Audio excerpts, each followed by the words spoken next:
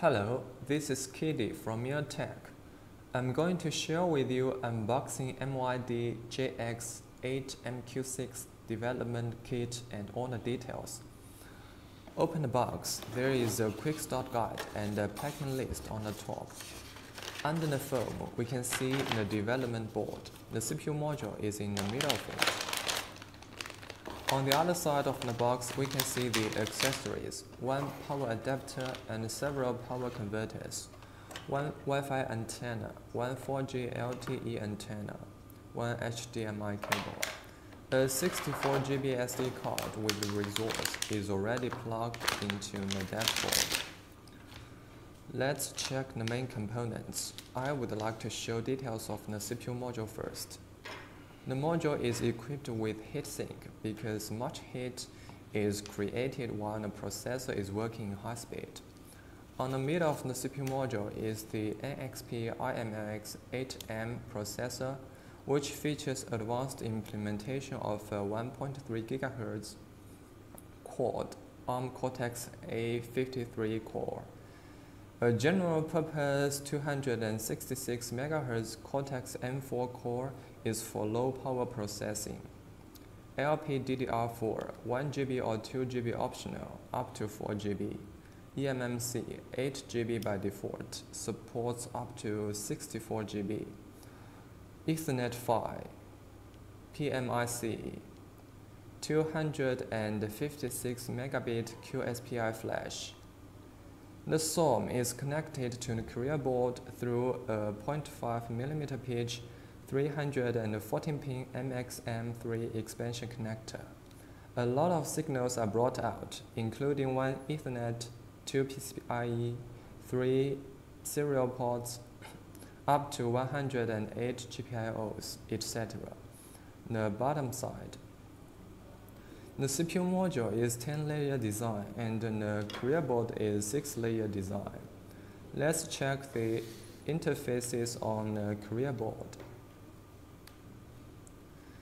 12-volt DC power in, 2 amperes at maximum. HDMI supporting one display, resolution up to 4K at 60 Hz. 4 USB hosts which are brought out through USB hub.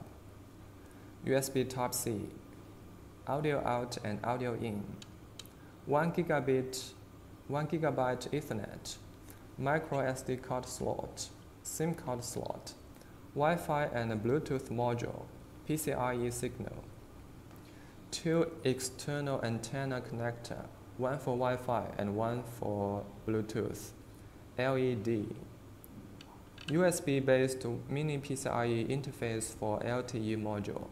The LTE module we test with is Quectel EC20. GPS function is available. ESPI, 2 UART.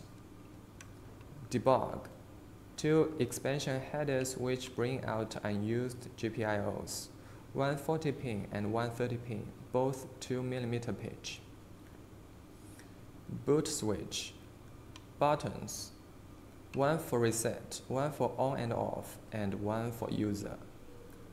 RTC battery holder, 2 MIPI CSI camera inputs, 4 lane each, 24-pin FPC connector, 30-pin big LVDS LCD connector, 6-pin backlight and 6-pin touch panel, generally for 10-inch or above LCD, supporting one display resolution up to 4K at 60 Hz. 40-pin small LVDS LCD.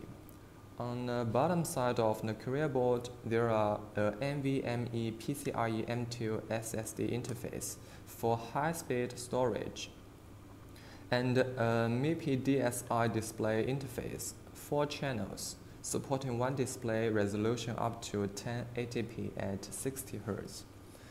The 2 LVDS interfaces are routed out from MIPI DSI, so only one of these 3 display interfaces can be used at the same time. The HDMI can work independently to achieve dual display. We have tested dual camera and dual display. You may watch the video I uploaded earlier if interested.